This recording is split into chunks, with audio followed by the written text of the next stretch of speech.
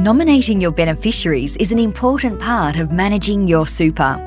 It lets you have your say about who we pay your super benefit to after you pass away. There are 3 types of beneficiary nominations: a binding nomination, non-binding nomination, and a reversionary nomination. A binding nomination provides certainty on who and in what proportion your super benefit is paid. As long as it's valid and effective at the time of your death, we're legally bound to follow it. A non-binding nomination acts as a guide only, so we'll consider your nomination, but we're ultimately bound by super law. You can make this nomination in Member Online.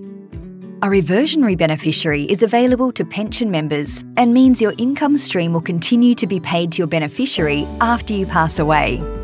This nomination can only be made at the time you open your account. In this video, we'll focus on how to make a binding beneficiary nomination. You do this with the binding beneficiary form. So, let's get started. First, have a read of the Nominating Your Binding Beneficiaries fact sheet. It contains info that will help you fill out the form correctly.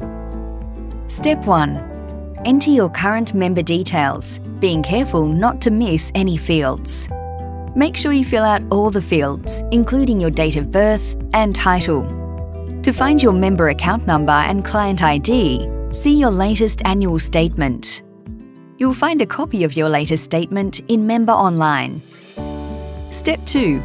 Select if this nomination is for your super or pension account. If you have more than one account with us and wish to make binding beneficiary nominations for each account, you'll need to complete and return a form for each one. Step 3. Now let's provide the beneficiary details. First, select the type of binding nomination you'd like to make, lapsing or non-lapsing. Then complete the table with your beneficiary details. Include your beneficiary's full name, their date of birth, their relationship to you, and the percentage of your super benefit they should receive. You can nominate more than one person, as long as they fit within the definition of a dependent. The Nominating Your Beneficiaries fact sheet outlines this in detail. Ensure the total percentage adds up to 100%. If you'd like your super to be paid to your estate in line with your will, you must allocate 100% to your legal personal representative. This is the executor of your will or administrator of your estate. If you're using this form to make a new binding nomination, you should skip Cancel Previous Nominations and go to Section 4, Member Declaration. If you've already made a binding nomination with us and wish to cancel this previous nomination, use this form to provide these instructions to us by selecting I wish to cancel any binding nominations and do not wish to nominate any new binding beneficiaries. In this case, you do not need to have this form witnessed. Just complete the member declaration and return your form to us. Step 4. Read through the member declaration, sign, date, and print your full name on the form.